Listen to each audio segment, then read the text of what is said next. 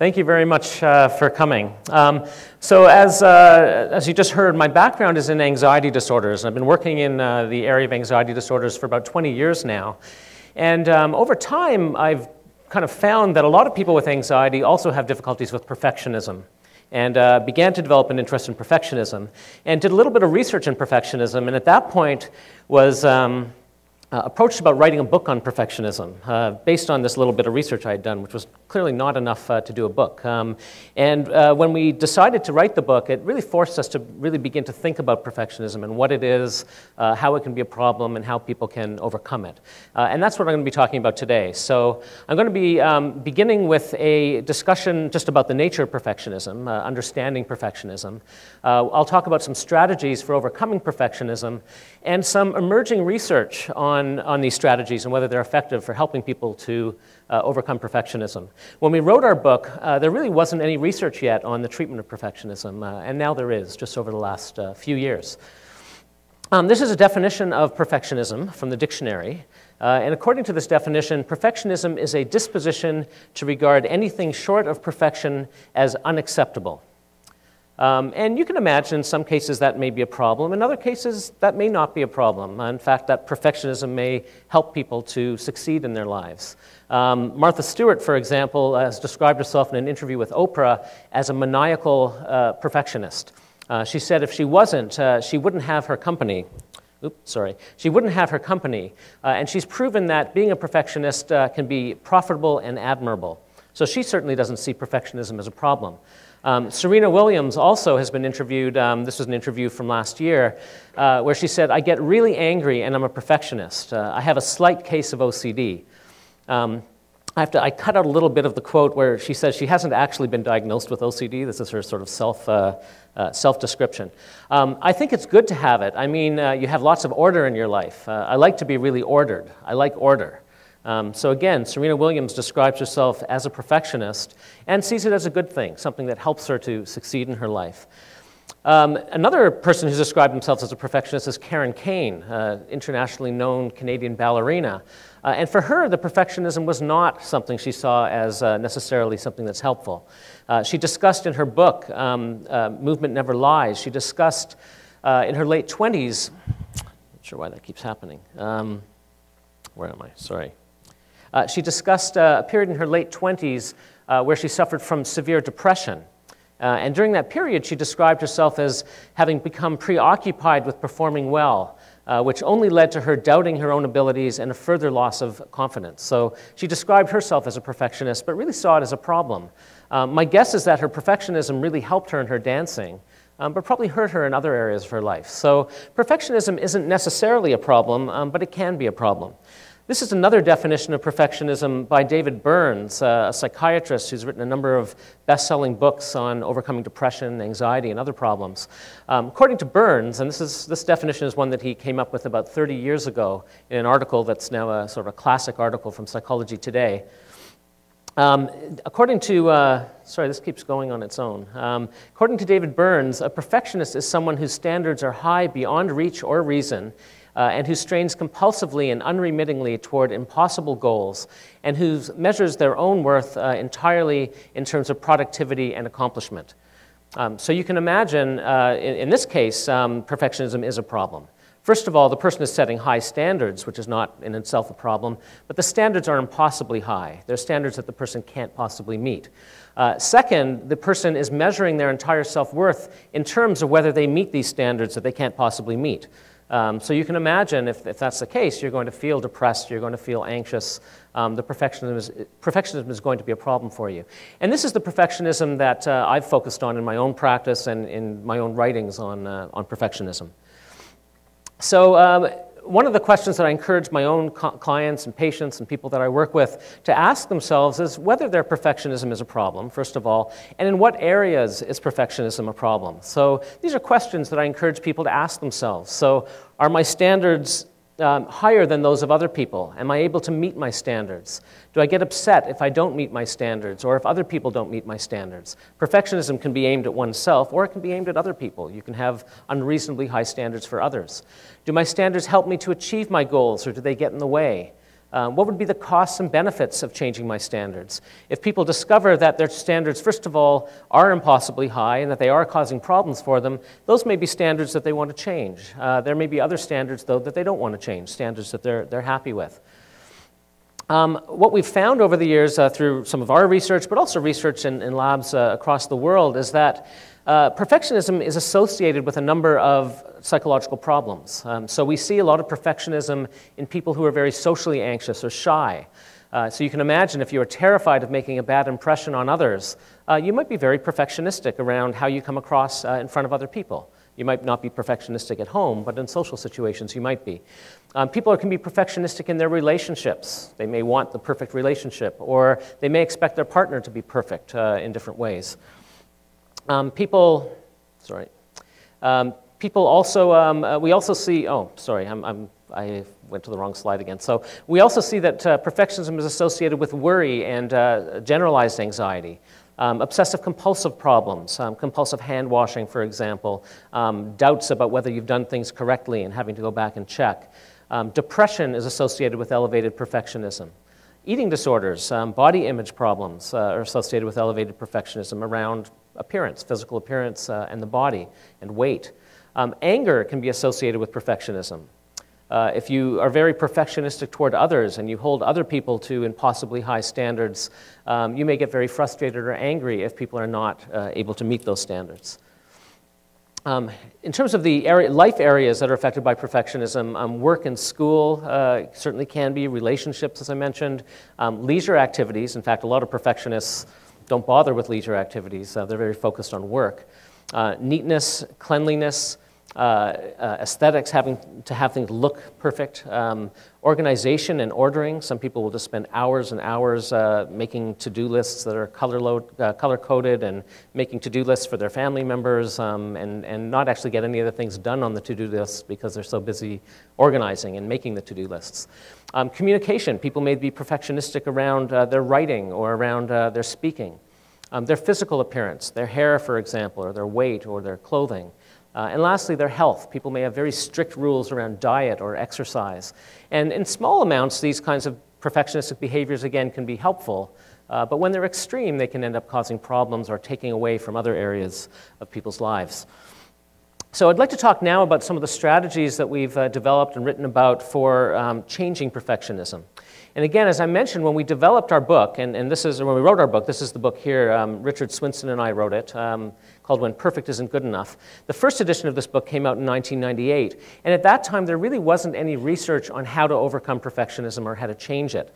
And what we did is we took research and treatments that were developed for other kinds of problems that are associated with perfectionism, like depression, like anxiety problems, treatments for eating disorders, and we adapted them specifically for perfectionism.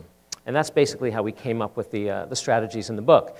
And the main strategies we focused on in the book were strategies for changing perfectionistic thinking and strategies for changing perfectionistic behavior. In terms of perfectionistic thinking, these are some of the cognitive features of perfectionism. One thing we see a lot in perfectionism is all or nothing thinking. So a tendency to see things in black and white, or a tendency to see things as either right or wrong. So for example, a person may have the thought that if I've eaten one cookie, I might as well just eat the whole bag because I've blown my diet. There's nothing in between. I must always do things a certain way. I should do things this way. So a lot of should statements, must statements. Psychologist Albert Ellis called that shoulding on yourself or masturbation. Another type of anxious thinking that we see, or perfectionistic thinking that we see, is unrealistic and inflexible standards. So again, the standards are impossible to meet, and for most of us, we all occasionally have standards that are impossible to meet, but if we can't meet our standards, we'll adjust our standards. Perfectionists have a lot of trouble doing that, so they'll stick to a standard even if it is impossible to meet. Overestimating the likelihood of bad things happening.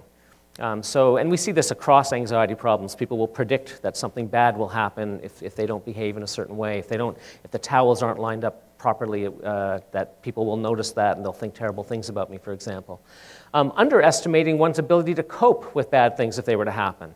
So if my towels were not lined up perfectly, that would be a disaster.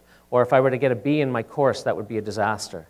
I was working with a student for a while ago who was very concerned about getting high grades, and I asked her if she was to find out that she got the second highest grade in the class, would that be good news or bad news? And she said that would be devastating. So for her, there was nothing, basically there was the highest grade in the class or nothing. The highest grade was the only thing that was acceptable. We see in perfectionism an excessive need for control. People have a lot of difficulty coping with uncertainty. Being overly focused on details and maybe missing the big picture. So being very focused when they're writing, perhaps on their handwriting or on spelling, and really missing the main message of what it is they're trying to write. In terms of changing perfectionistic thinking, these are some of the strategies that we describe in the book. So one of them is examining the evidence. So rather than assuming that your anxious or perfectionistic belief is true, questioning your belief. We all tend to assume our beliefs are true, and that can get us into trouble if our beliefs are not true. So we want people to begin to question their beliefs, to look at the evidence for their anxiety-provoking beliefs rather than assuming that they're true. Behavioral experiments.